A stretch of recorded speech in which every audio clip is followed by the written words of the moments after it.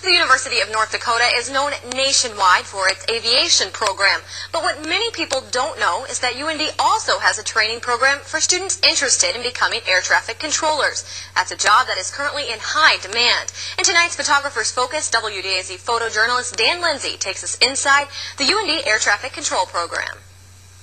Southwest 975, turn right heading 010, vectors to final approach course. 010, Southwest 975. United 329, descend and maintain 10,000. Mesaba 4206, turn right heading 250. In the radar room, what the students are doing, they'll take an airplane that's maybe 60 miles away and vector that aircraft to the airport and sequence it, and then they'll clear these aircraft for the approach, and then these controllers send these pilots to the tower controller, who then clears the aircraft to land. This is our 360-degree tower simulator, and students are working in 4 positions. We have 2 tower positions and 2 ground control positions. They're taxiing aircraft to the runway and handing them off to a tower controller who clears them for takeoff.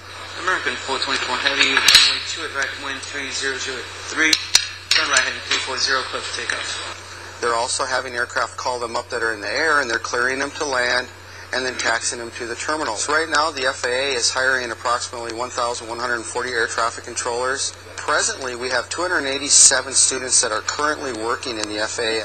We have an additional 52 students that are currently on the waiting list to be hired.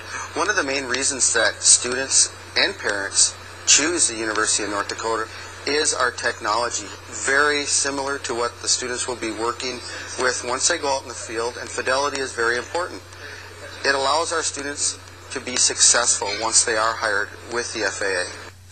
Paul Drechsel says he gets calls daily from people interested in the program, and the registrar's office expects enrollment in the program to increase next fall. The Air Traffic Control program is part of the John D. Odegaard School of Aerospace Sciences.